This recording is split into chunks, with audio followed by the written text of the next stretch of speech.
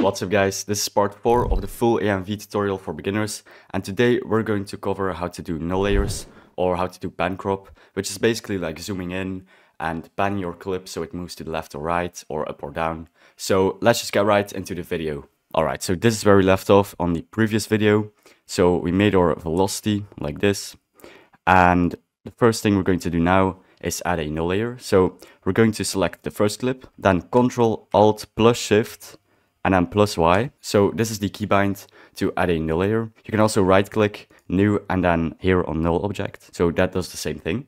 All right, now we're going to cut it. So Ctrl Shift plus D to the length of our clip like this. So I've seen people copy it like 1 or 2 times, but for now we're going to start with one null layer and we're going to link it to our clip. So you want to select your clip, then drag this thing onto the null layer like this. All right, and now as you can see, this will change to null 1. And now if you change the scale of our null layer, for example, you can see it will also change the scale of our clip, which is really nice. All right, so this clip is kind of still, and then it goes into a clip where the head moves to the right. So I think on these particular clips, it will look cool if the clips would slide to the left, and then this clip would slide from the right to the left in. So it would make for a good transition. So we'll press P, and then we're going to start not completely in the beginning, but maybe somewhere around here, and then make a keyframe. And then towards the end, I like to do it 1 frame before it. So I explained it in the previous tutorial.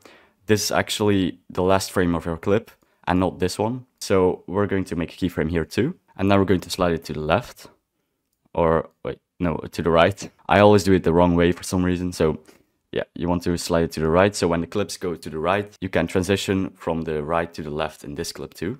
All right, now as you can see, it does have this black bar here, so we're going to fix that later. We're going to slide it a little more to the right, and now we're going to select keyframes and press F9. And then here we can go into the graph editor and make sure we're in speed graph, so right click and then speed graph. All right, and then you can either do this if you want to use a speed graph, so use this kind of graph, or you can also separate the dimensions, so just right click and then separate dimensions. And then here you can just remove the Y value, which is basically going from the top to the bottom. And we won't need that, so we're only sliding to the right. All right, and then now if you press F9 and then go into the graph editor, you can see if you right click and go into the value graph, we'll be able to use this one too. So we're going to make this kind of graph. Wait 1 second. Yeah, like this. So make it like really sharp, like this.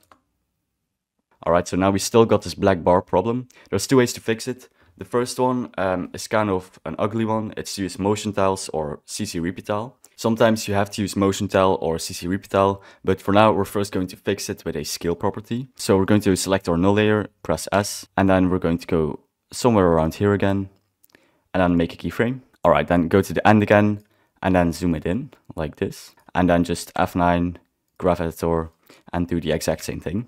All right, let's go like this. Let's put the keyframe a little bit closer. All right, so now as you can see, there's a little bit less of the black bar, but of course there's still gonna be something, so we need to fix that with CC repeat tile. All right, let's add effect on your clip, so not on your null layer, so make sure it's on your clip. And then you want to set it to 200, so every value here, and then set it to unfold.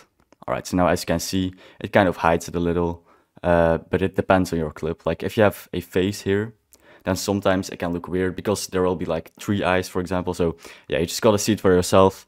But for this clip, it actually doesn't look really bad because it just looks like the original clip.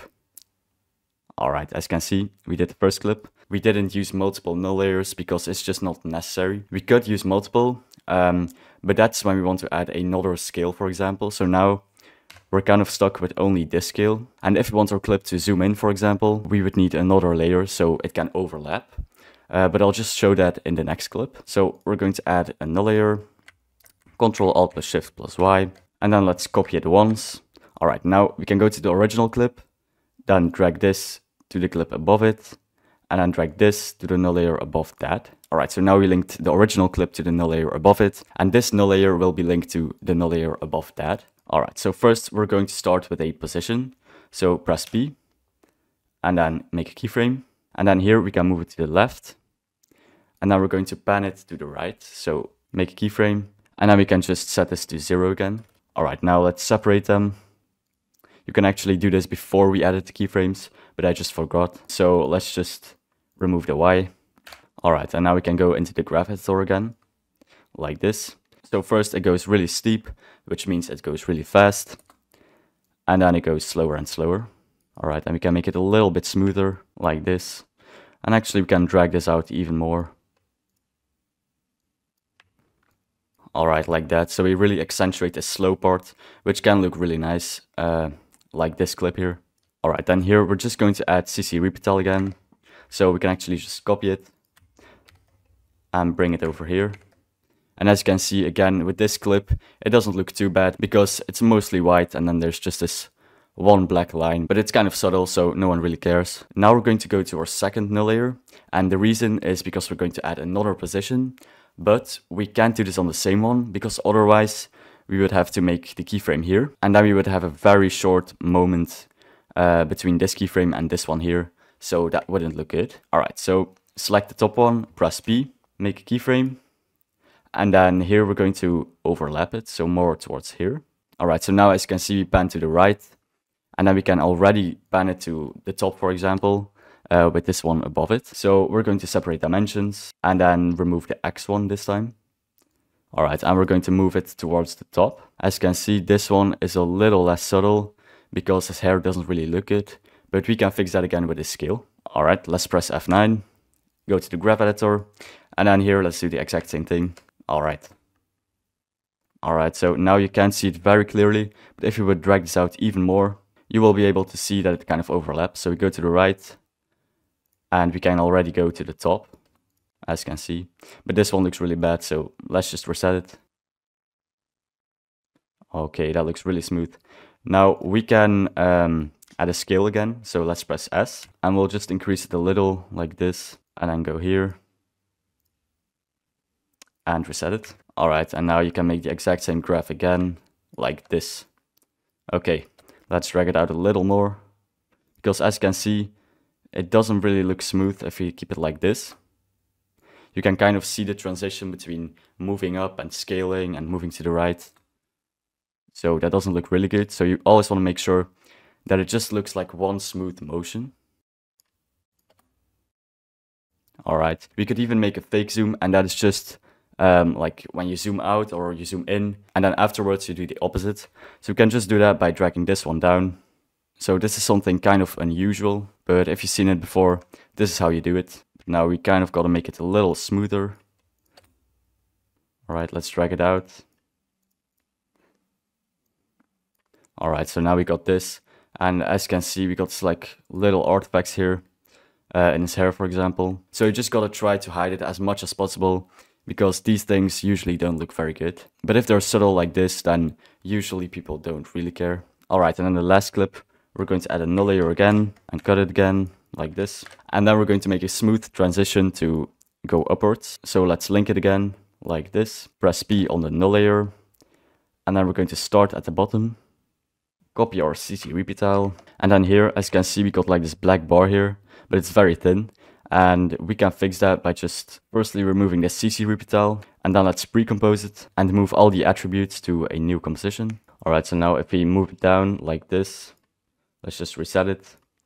And then scale it up a little bit, like 102. And then we can go back, and then here we want to link it again. So let's just go here. And then as you can see, if we add CC repeat tile, now the black bar is gone. Alright, so we'll go up, not too much, and then make a keyframe. And then here, we'll just go to the end of the clip, somewhere around here, and make it like this again. Alright, and then I forgot to separate the dimensions again, so we just gotta do that quickly. And then remove the X one this time, because we're only using the Y one. Alright.